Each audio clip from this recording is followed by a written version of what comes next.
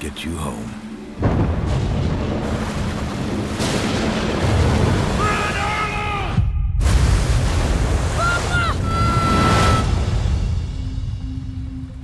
Where am I?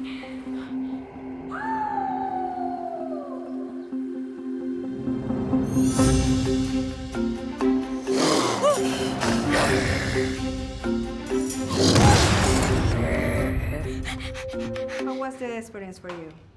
I think this is one of my greatest accomplishments I've ever done in the acting industry. So, to me, it's a dream come true.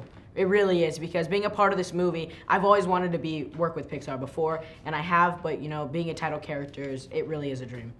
Okay, how similar are you to Arlo? I have my, definitely a lot of similarities with him. I think my biggest is that Arlo, all he wants to do is make his family proud. And that's all he wants. He mainly wants to make his papa and mama proud. And I think that's how I am too. I try to be the best son to my parents. Nobody's perfect, obviously, but I try my best, and there's obviously times that Arlo can't really do that, and I can't. We try our best. It's a great lesson about friendship also, this movie, no?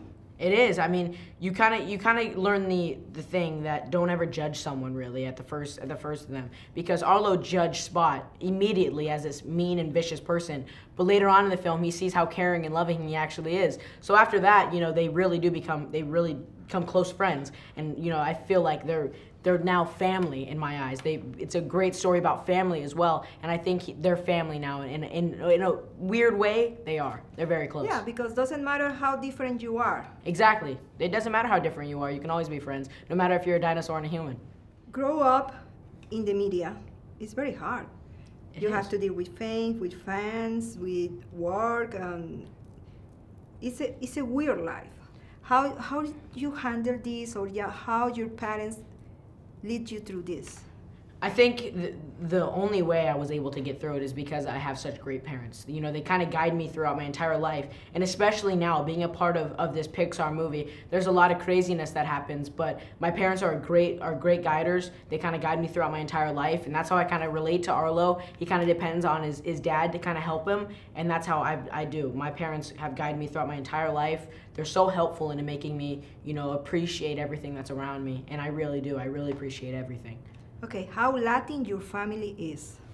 We have our traditions we do, especially during Christmas. We'll go, and 3 days before Christmas Eve, we'll go to our aunt's house and we'll make tamales, and it's so fun. And sometimes there's so many times in my life where I'm able to bring out my Mexican heritage, and when I can, I love doing it because it's such a powerful thing to me, and I love being a part of this heritage. I'm done being scared. If you ain't scared, you ain't alive.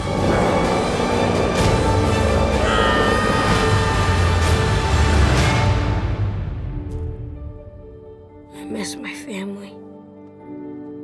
Huh? You don't understand.